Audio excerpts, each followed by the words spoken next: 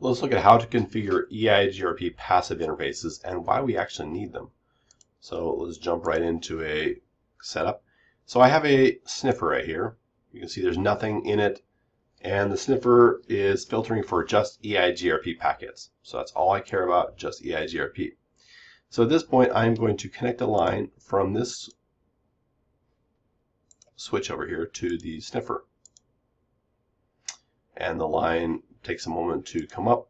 But once it comes up, you'll start seeing, is there anything coming across that it shouldn't be coming across? So skip ahead a little bit, and we can see the sniffer is getting EIGRP packets.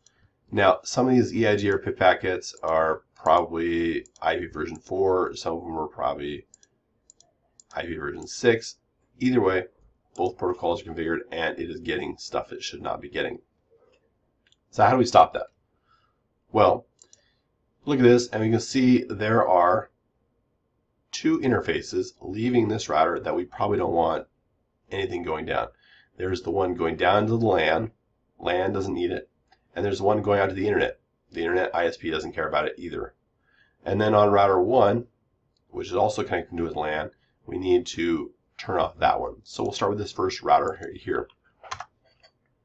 We will go into my privilege mode and then we will look at my running config. And we can see that there are a bunch of things configured.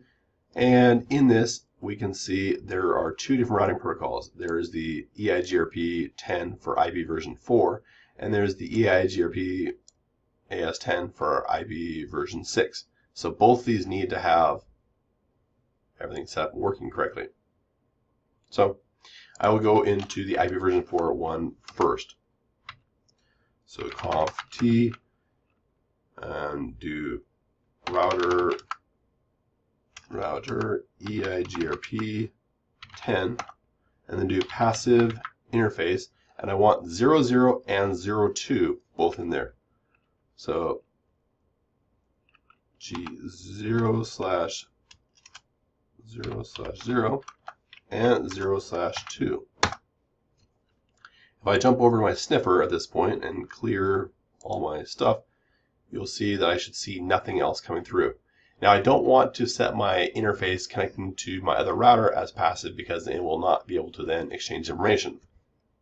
So that worked. Suddenly we are safe from the sniffer seeing things it shouldn't see.